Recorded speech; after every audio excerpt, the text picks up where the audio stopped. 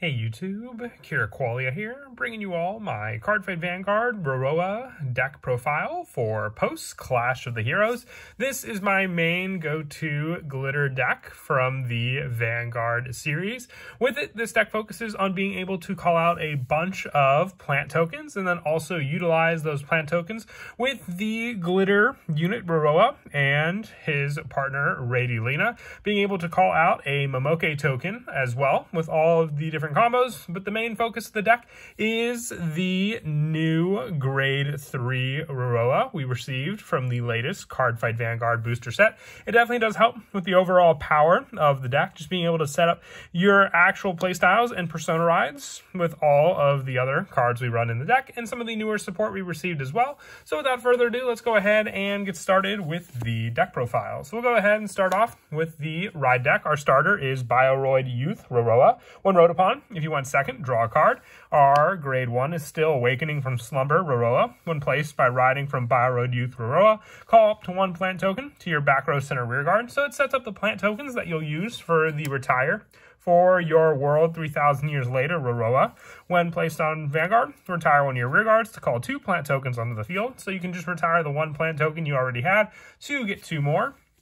With our main go-to grade 3 being For One's Precious Thing, Rorowa. Now I say main grade 3, but that's just mostly for the ride deck because our new offensive Rorowa that we'll use is the Viridescent Flash Rorowa. But you still want to use this copy as your go-to Vanguard for the ride deck, having the Soul Blast to call up to 3 plant tokens, and when this unit is attacked, retiring 1 or more of your token units, and it gets +5 for each retired unit for the cost, retiring those tokens for the added shield power against any of your opponent's attacks. For the new grade 3, we're running 4 copies of a Viridescent Flash Rorowa. When this unit is placed by riding on For One Thing's Precious Things Rorowa, call up to 2 plant tokens to rear guard, and they get, when this unit is retired from the rear guard, draw a card until the end of your opponent's turn, and then activate Persona Ride. So you get draw power for using the other Rorowa for retiring those specific plant tokens for its skill, and then also activating Persona Ride means that when you place it on top of the other Rorowa, you'll still get the draw power and power from a Persona Ride. And on Vanguard Circle, when this unit attacks, bind a For One's Precious Thing Rorowa from your soul. Choose one of your glitter rear guards until end of that turn. That unit and this unit get +5,000, and this unit gets critical +1 until end of turn. And then ride the card bound for this card as rest at the end of that turn. So you'll set up your other Rorowa for you to use with those tokens, but also the additional power for the Lena that you have on your rear guard, being the glitter unit of choice, to have it get +5,000, and this unit as well, and also having this Rorowa finally attack with pressure needed to go up against your opponent's Vanguard, since before we weren't really dealing with a real pressure unit for the Rorowa to use to begin with. For our other grade 3s, we're running 4 copies of the Undoubting Flame Sword Lena. At the beginning of your main phase, if you do not have a Momoke token on your rear guard, call up to 1 Momoke token to rear. So the Momoke token can attack in the same column that is in with a Lena. And from the hand at the end of the battle that your unit with Lena, its card name attacked. If your opponent's Vanguard is grade 3 or greater, you can retire a rear guard with Lena, its card name, and a Momoke token to call this card to rear guard, and then increase this unit's power by the power of the Momoke token on the field, giving you the multiple attacks needed for your deck as well in the form of this grade 3. For the grade 2s, we also run 4 copies of the Dragritter Girl of Flame Blossoms Lena. If you do not have a Momoke token, you can counter +1 to call 1, so that'll set up for the attack needed for your other Lena.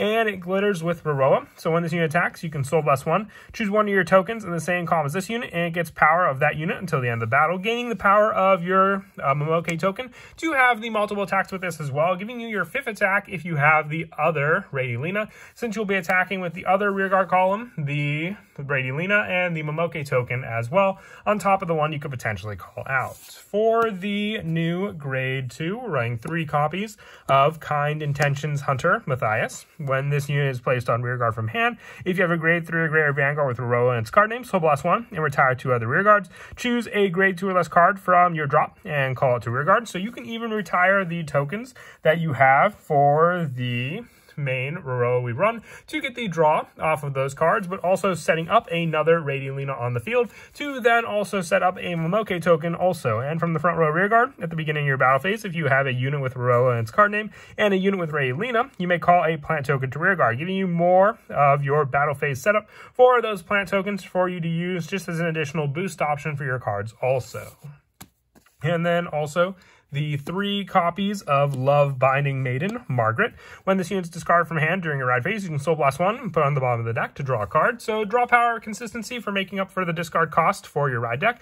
And when this unit's placed on rear guard, if you Persona Road this turn, Counter Blast 1, and your opponent cannot intercept until end of turn. All of your opponent's front row rear guards cannot stand during the next stand phase. So then you have the option for stopping intercepts and then just being able to stop your opponent's front row rear guards from being unable to stand during the next stand phase can really shut down a good number of other cards that they may try to rely on during the following turn. For the grade 1s, I run 4 copies of Burrow Mushrooms.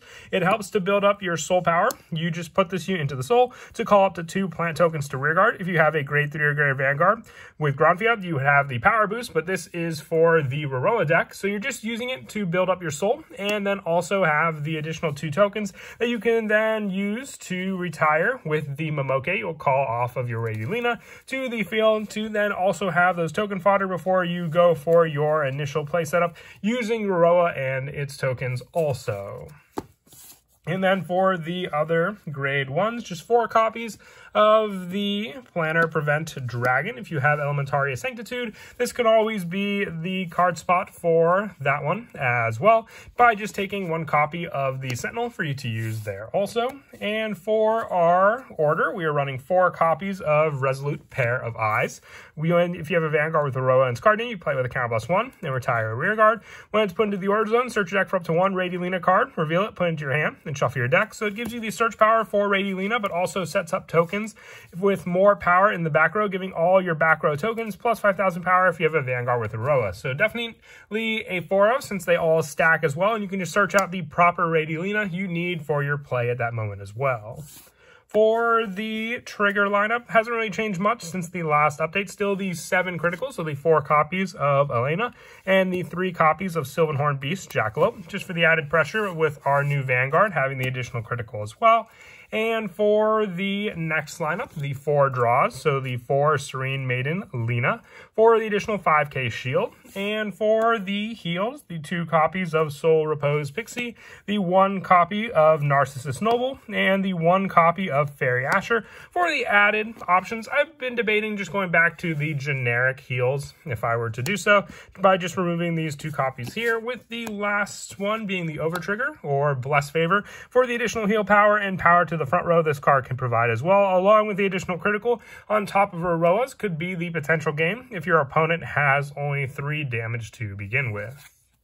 But that is it for the deck profile. I hope you all enjoyed. Wanted to start off with my favorite glitter deck for the deck updates, as I mentioned before, and definitely look forward to all the other ones that I'll be updating in due time as well. And as always, until next time, please don't forget to leave a like and subscribe, and Kira Qualia out.